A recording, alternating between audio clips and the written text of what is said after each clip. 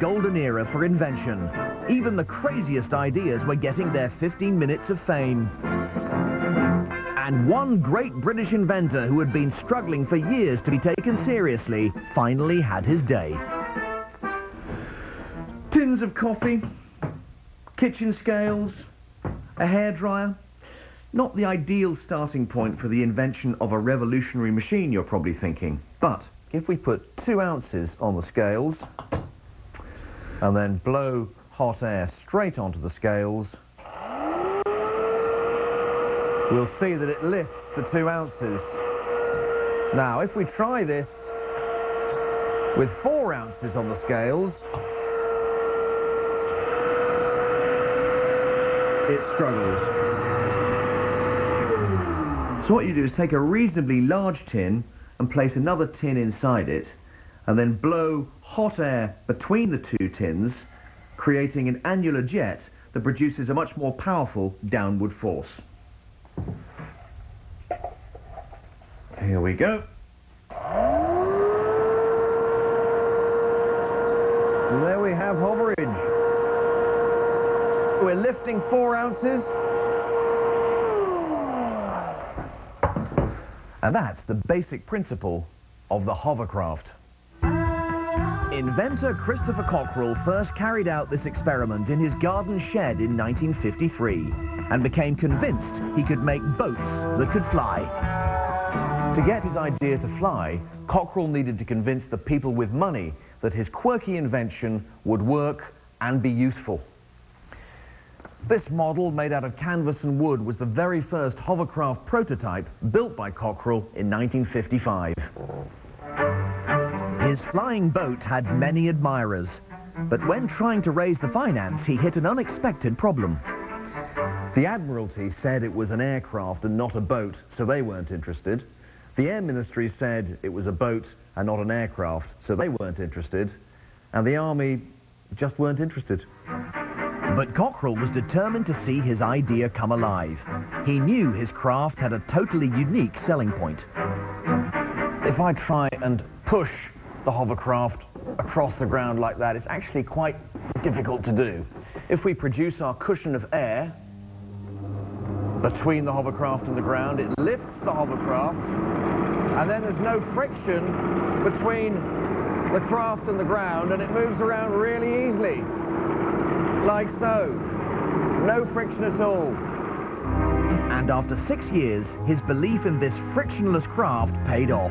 Inspired by the fanciful flying saucer stories, the current crop of inventors is out to make rumor reality, it seems, as with Britain's new Hovercraft. The National Research Development Council provided the cash, and in 1959, Cockerell's first hovercraft finally took to the water.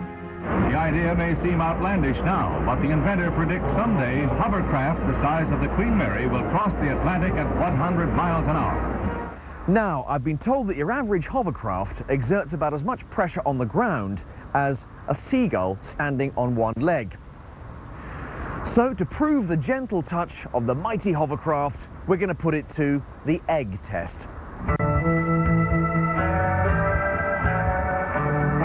Let the experiment begin. And my hovercraft of choice for this demonstration? Nothing less than the 1969 two-man Hoverhawk that Ranulph Fiennes took on his exploration of the White Nile.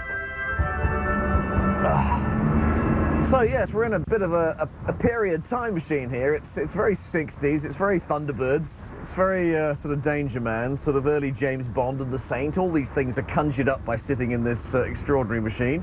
It's powered by 3 motorcycle engines ostensibly, 1 for lift and 2 for propulsion. I'm going to try and fly over 30 eggs. Wish me luck.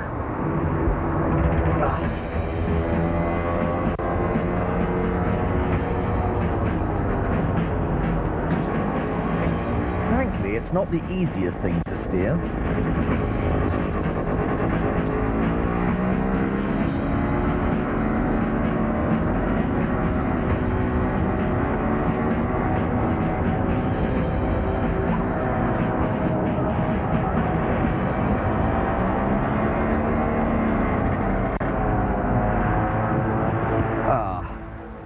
Well, on the face of it, our Hoverhawk friend here has failed the egg test.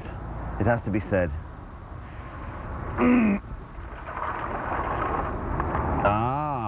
But look at this.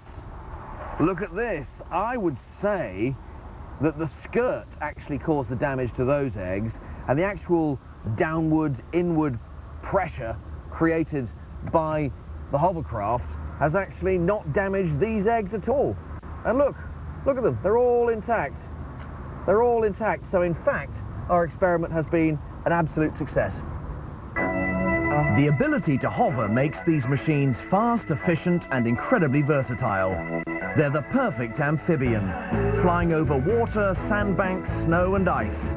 Hovercraft can access 75% of the world's coastline, compared to only 5% for boats. Cockerell's invention was an instant hit with the press and the public. And in 1961, aircraft producers Saunders Roe were commissioned to start building commercial hovercraft. This is number 25 of the first production hovercraft built for commercial use. The 1965 10-ton Saunders Roe Nautical, or SRN 6. It could carry 38 passengers, cruising at 50 knots, 57 miles an hour. And of course, you need some pretty beefy engine power to create the lift and propulsion for a 10-ton machine. Up here we have a single Rolls-Royce Gnome gas turbine aircraft engine. This one engine powers 2 propellers that drive the hovercraft forward, and it also powers this huge fan that blows air underneath the hovercraft to lift it. So, this one should be a doddle to drive. Time for a lesson with pilot Tony Byrne. So, Tony, here you are, a proper hovercraft pilot. Let me know a few do's and don'ts then about driving one of these. You press the left-hand pedal forward and the craft will turn to the left, which is port. If you look, we've got the turbine. Then there's the engine revs, fuel distribution controls, propeller speed, rudder direction, skirt height, dumper valves. What happens? Doesn't sound like the easiest machine to master. Well, would you like to have a go? I would actually, yes. Right. Let's get you in the seat. Okay. Right. Okay, feet in the rudder stirrups, yeah? Yep. The larger the rubber skirt, the higher the hovercraft flies. On full power, the SRN-6 lifts to over 7 feet above the ground.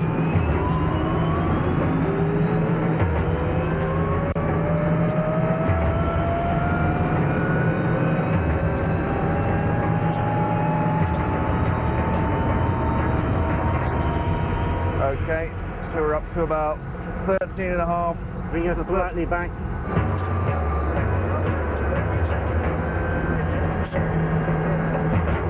All the engine power is being directed to the fan pushing 70,000 litres of air under the craft per second. And very quickly, we're up. 19,000 RPM now. Hold it there. You feel it dancing? Yes, we're hovering now, aren't we? Yeah. Right up on hover, dancing on the air. The frictionless hovercraft turns incredibly easily. You can spin a 360-degree turn on the spot, or head for the nearest fence, which is looking more likely in my case.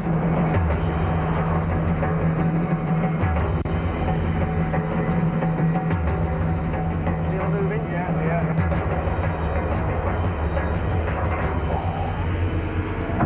No eggs broken, but I think I'll leave it to the expert now.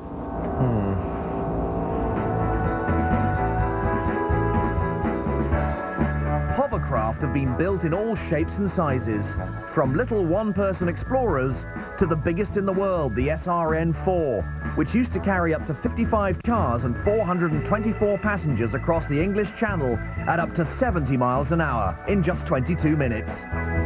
The great popularity of Cockerell's invention has spread all over the world. A little bit of British genius that can still reach the places that other machines simply can't.